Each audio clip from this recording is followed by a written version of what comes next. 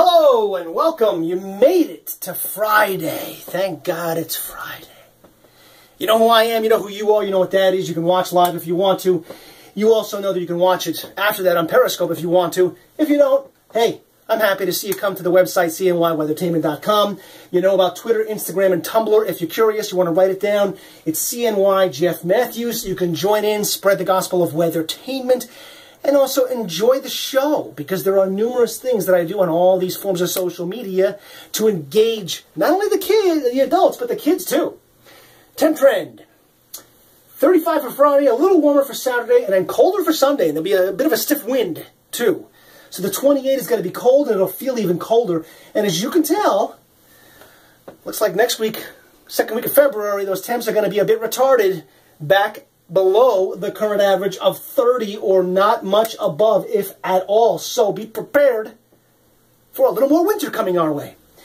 TGIF, thank God it's Fair Friday. Snow later Saturday and Saturday evening. I would ballpark it at 1 to 3 inches. You're getting that information way in advance. Colder and busier next week. So not only are the temps going down, but weather systems will be coming through fairly quickly with multiple chances, and it's going to be below freezing, so you get the type of precipitation. There's the old cold front off the coast. There's now a secondary that's formed, and I anticipated that because I expected the clouds would be tough to shake along the coast for Thursday and even into early Friday before much of the sun busts through there.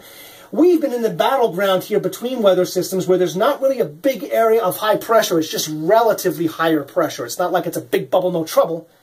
It's just a patch of fairer air.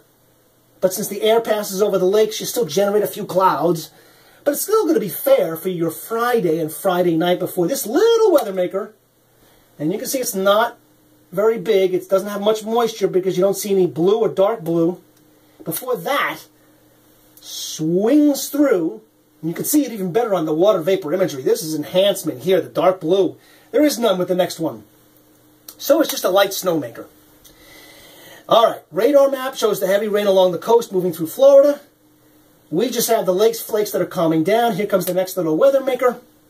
So after at least a partly, if not mostly, sunny Friday, and maybe even a pretty bright start to Saturday, that'll fade by late morning.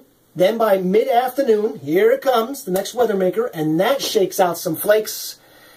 Afternoon, after 2 o'clock, I would say, roughly, into the evening hours, again about 1 to 3 inches.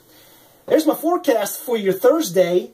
42.36, it turned out 45.36. Happy camper, you must be too. 500 was from the leftover Wednesday night into early Thursday morning. 10:06 on the daylight, loving every minute of it, and there's 2 more coming today. Back with your forecast in a moment.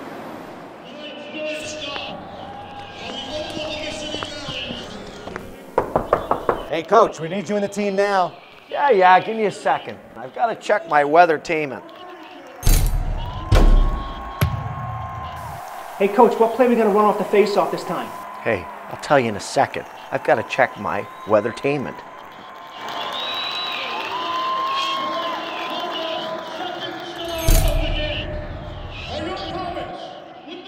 The TGIF forecast, again, not necessarily pristine because there's not really a big area of high pressure moving in, but the relative higher pressure leaves us with a mostly sunny forecast in 35. Should be a pretty clear night Friday night, low 20s, so colder.